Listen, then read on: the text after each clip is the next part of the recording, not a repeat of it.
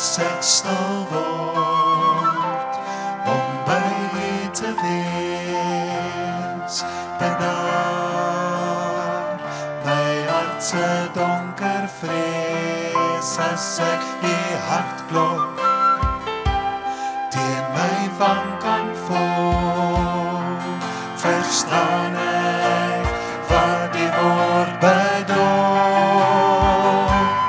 U is wonderbare raadsman, U is magtige God, U is ewige Vader, U is vredevors, U is wonderbare raadsman, U is magtige God, U is ewige Vader, U is vredevors.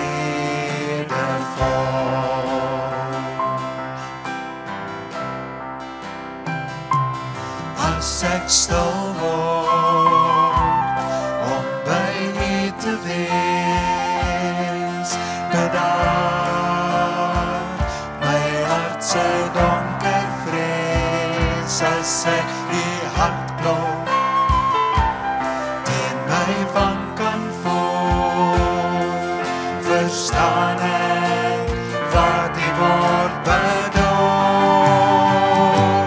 U is wonderbare raadsman, U is magtige God, U is ewige Vader, U is vredevors, U is wonderbare raadsman, U is magtige God, U is ewige Vader, U is vredevors.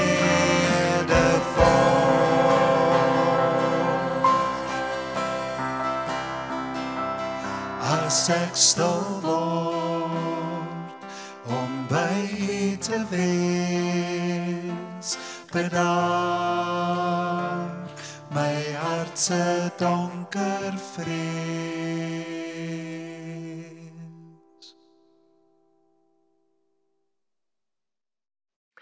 Baie welkom by hierdie uitsending. Ons betree vandag die eerste Lydenssondag. Lydenstyd het begin of afgeskop nou Woensdag met Aswoensdag. In ons geestesoog volg ons die Here Jesus op sy lydenspad. Lydenspad wat uitgeloop het op sy kruisdood en opstanding uit die dood. Ons dink terug aan wat Jesus vir almal van ons met sy kruisdood en opstanding uit die dood gedoen het. Mag hierdie lydenstyd vir jou ware nuwe betekenis kry. Dit is vir my lekker om saam met jou stil te staan rondom die woord van die Here in hierdie geleentheid. Ek bid daarom dat ons teksgedeelte in hierdie geleentheid vandag, Nehemia 8, die eerste 13 verse, vir jou net so baie sal beteken as wat dit vir my beteken. Ek praat in hierdie geleentheid oor die tema Jesus ontmoet sy gemeente in sy woord. Jesus ontmoet sy gemeente in sy woord. Nou, ons weet, daar is verskeie maniere waarop die Here ons elkeen ontmoet. Vir my persoonlik is sy woord die belangrikste, waardeur die Here Jesus nie net ons elkeen individueel ontmoet nie, maar waar hy ons ook in ons onderskeie geloofsgemeenskappe, in ons onderskeie gemeentes ontmoet. Maar kom, raak nou eers saam met my stil voor die Here. Om die lewende Here Jesus in sy woord te ontmoet, is dit baie belangrik dat ons eers sal stil raak voor hom. Here, in ons teks Nehemia 8, spesifiek vers 6 en 7, staan die woorde: Esra het hoër gestaan as die hele gemeente en het die boek voor almal se oë oopgemaak. Toe hy dit oopmaak, het die hele gemeente opgestaan. Esra het die Here, die groote God, geprys. En die hele gemeente het met hulle hande omhoog geantwoord: Amen, amen. Toe kniel hulle en buig diep voor die Here. Here, in hierdie geleentheid vandag, kom ons ook nou, en ons kom kniel en buig voor U, in oproep uit U woord. Want ja, Here, dis in U woord, waar U U gemeente ontmoet. En daarom kan ons nie anders, as om opnuut vir U dankie te sê, vir die kosbare voorreg, om U woord, in mensetaal, in taal wat ons verstaan, te kan hê. Ja, dis in U woord, waar U Uself aan ons bekend maak, en ons U regtig leer ken. Ons eer U, as die enigste God van die heelal, ons trooster en begeleier, deur die Heilige Gees in ons. God, drie-enig, as Vader, Seun en Heilige Gees. Ons enigste Here. Amen. Daar waar jy jouself nou bevind, groet en seën God die Vader, God die Seun Jesus Christus, God die Heilige Gees jou, met sy genade en vrede. Dis regtig vir jou bedoel. Jesus ontmoet sy gemeente in sy woord. Dis ons tema in hierdie geleentheid, en ons teks is Nehemia 8, die eerste 13 verse. Kom volg dit gerus saam met my, jy sal opmerk dat dit die 83 vertaling is, wat nou op die skerm verskyn. Toe die 7de maand aanbreek, was die Israeliete dus oral in die stede. Die hele volk het soos een man bymekaar gekom op die plein voor die waterpoort en vir Esra, die skrifgeleerde, gevra om die wetboek van Moses, waarin die bevele van die Here aan Israel opgeteken is, te bring. Die priester Esra het toe die wet voor die gemeente gebring, man en vrou, elkeen wat kon verstaan. Dit was op die eerste dag van die 7de maand. Hy het daaruit voorgelees op die plein voor die waterpoort van ligdag af tot die middel van die dag, ten aanhore van mans, vrouens en elkeen wat kon verstaan. Die aandag van die hele gemeente was by die wetboek. Esra, die skrifgeleerde, het op 'n houtverhoog gestaan, wat vir die doel gemaak was. Regs langs hom het Matitja, Sema, Anaya, Uria, Gilkia en Maesea gestaan. En links van hom, Bedaja, Misael, Malkia, Gasum, Gasbadana, Sagaria en Mesulam. Wat 'n name. Ek dink jy's ook dankbaar dat jy nie een van hierdie name het nie. Esra het hoër gestaan as die hele gemeente en het die boek voor almal se oë oopgemaak. Toe hy dit oopmaak, het die hele gemeente opgestaan. Esra het die Here, die groote God, geprys en die hele gemeente het met die hande omhoog geantwoord, Amen, Amen. Toe kniel hulle en buig diep voor die Here.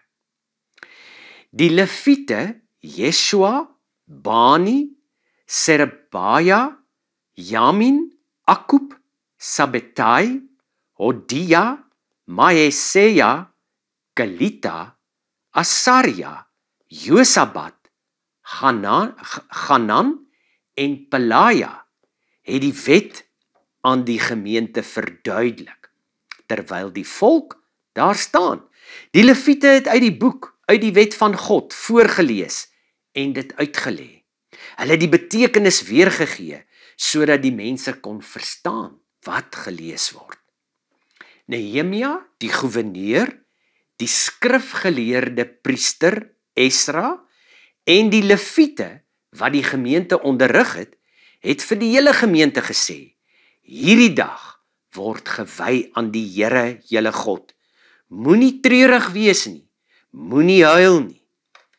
Dit was omdat die hele gemeente gehuil het by die aanhoor van die wet.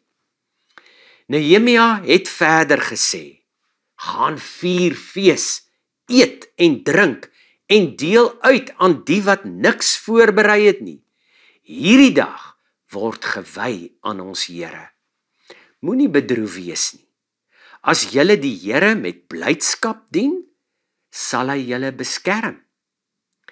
Die Lewiete het al die mense gekalmeer met die woorde, wees rustig, dit is 'n gewyde dag, moenie bedroef wees nie.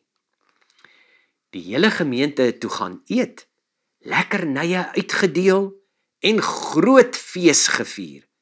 Hulle het goed begryp wat vir hulle gesê is. Kan jy dalk dink aan 'n spesifieke geleentheid in jou lewe waar Jesus jou op 'n buitengewone manier in sy woord ontmoet het? Oomblikke wat jy beleef het, maar Jesus is hier by my. Hy praat nou met my in sy woord. Hierdie woord is net vir my bedoel. Ek weet, jy het al verseker sulke geleenthede in jou lewe ervaar. Ons teks hier in Nehemia 8 vers 5 sê vir ons dat Esra staan op 'n houtverhoog, terwyl hy die wet van God aan die volk voorgelees het. Nou, dis die boek waarvan ons teks praat, wat hy oopgemaak het. En nou is die aangrypende om almal se reaksie hierop te sien. Toe Esra die wetboek oopmaak voor die volk, staan hier, het hy die Here, die groote God, geprys. Toe die gemeente die wet van God hoor, het hulle opgestaan en met hulle hande omhoog geantwoord, Amen, Amen. Hulle het gekniel en diep gebuig voor die Here, sê vers 7 van ons teks. So was daai gemeente geroer, aangeraak deur dit wat daar plaasgevind het.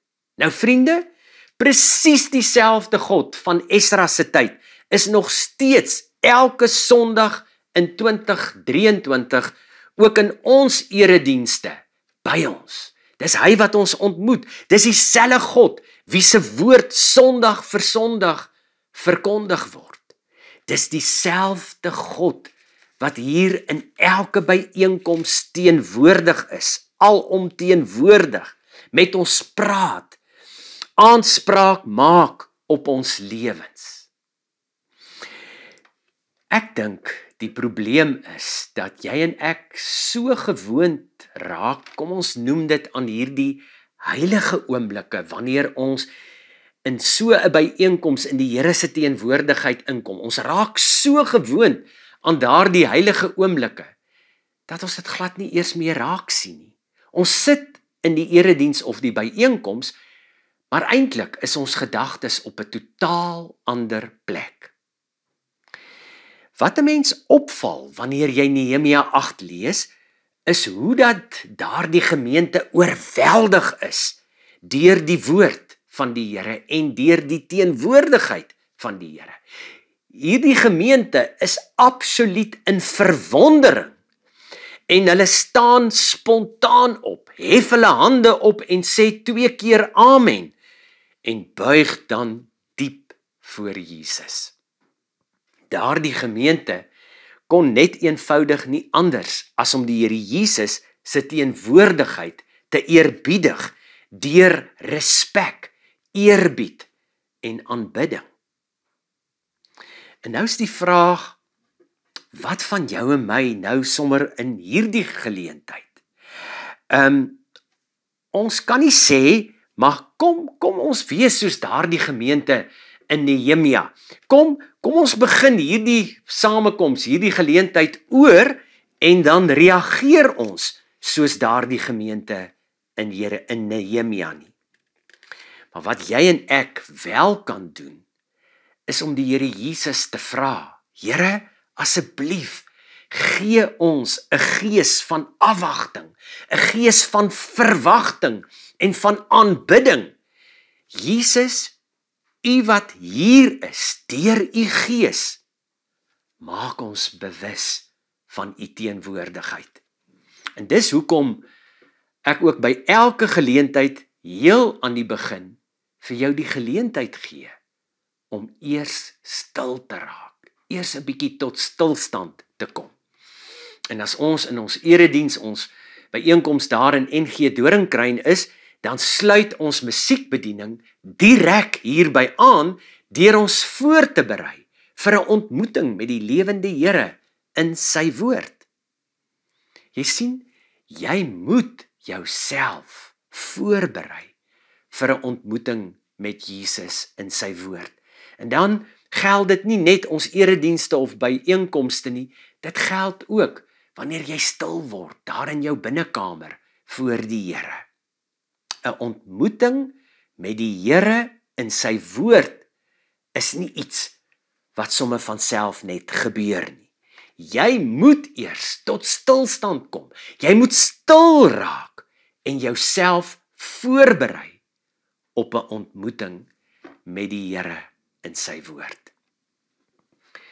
'n Volgende belangrike punt in ons teks, Nehemia 8, spesifiek vers 10, sê, moenie treurig wees nie, moenie huil nie. Nou, by die aanhoor van die wet van God, het daardie gemeente in Nehemia gehuil, staan daar in ons teks. Nou vriende, dit is wat gebeur as 'n mens in die aangesig, in die teenwoordigheid van die heilige God kom. Jy raak onmiddellik bewus van jou eie onheiligheid, jou eie sondigheid, jou nietigheid as mens. En ja, dit bring 'n mens tot berou.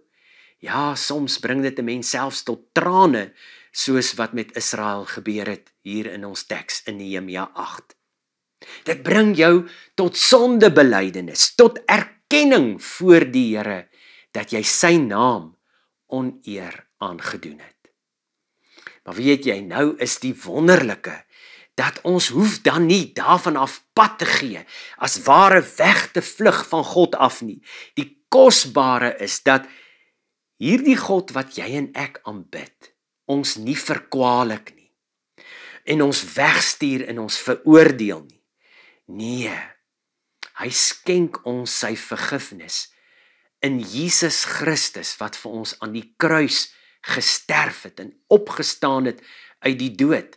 Ja, sodat ons saam met hom kan lewe in 'n nuwe lewe.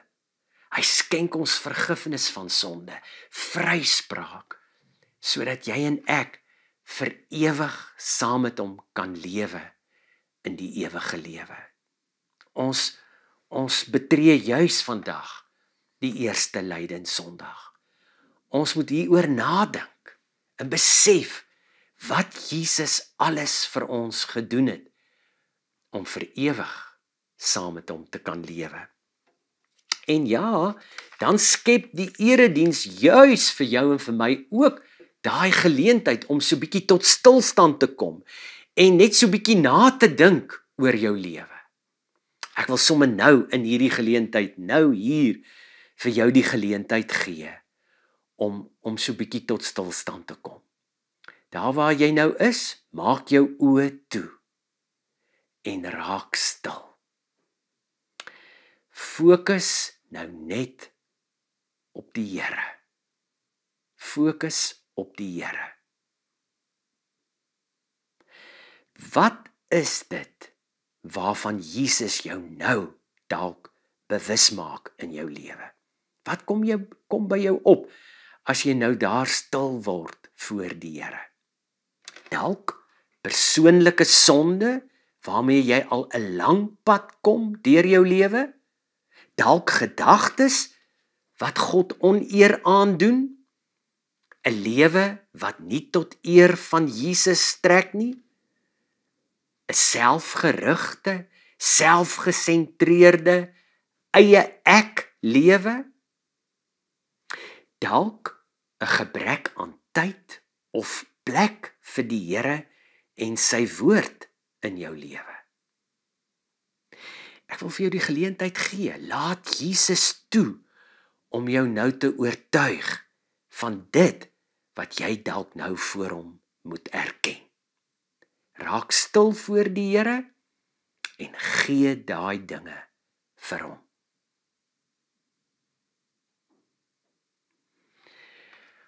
Op grond van die woord van God, wat vir ons bevestig, wat Jesus vir almal van ons met sy kruisdood en opstanding uit die dood gedoen het, verkondig ek nou aan elkeen van julle, daar is vir jou vergifnis van sonde, deur die bloed van Jesus, wat aan die kruis gevloei het.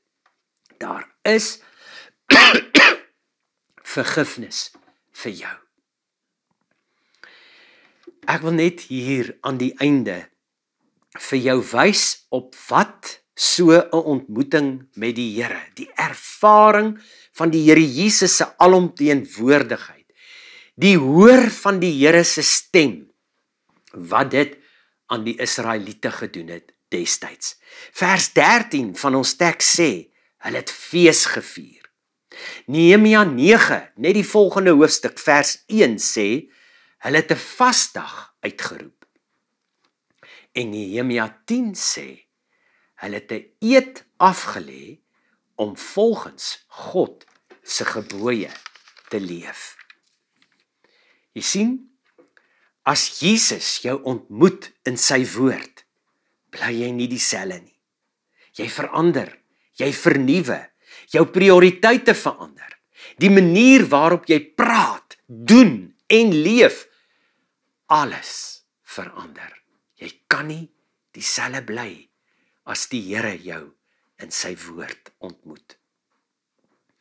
En dit is die gevolg wanneer die woord van God waarlik in jou hart vasgesteek het.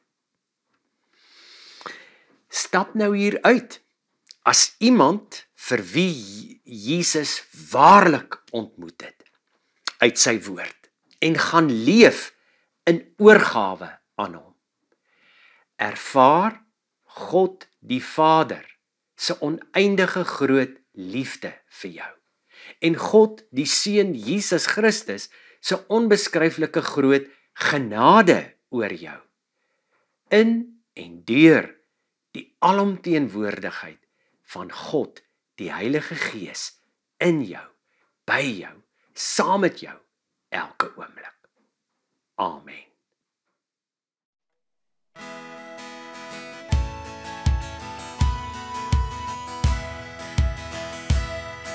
Verlustig jou in hom, en hy sal jou gee, die begeertes van jou hart, verlustig jou in hom, verlustig jou in hom, en hy sal jou gee, die begeertes van jou hart, verlustig jou in hom, staan vas, in die naam van die Heer, staan vas, in die krag wat hy jou gee, geen wapen, wat die vyand teen jou smeer, sal slaag as jy vasstaan in die naam van die Heer.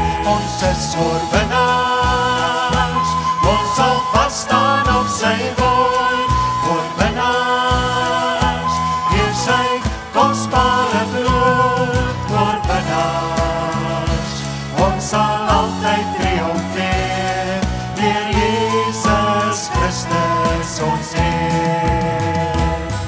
Verlustig jou in hom, en hy sal jou gee, die begeertes van jou hart, verlustig jou in hom, verlustig jou in hom, en hy sal jou gee, die begeertes van jou hart, verlustig jou in hom.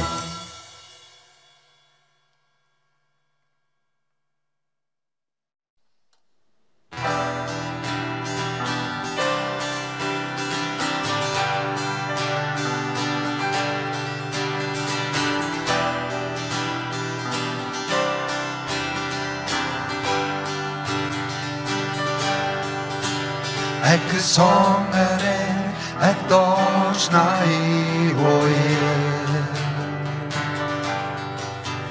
U maak als bly gaan en roep my op my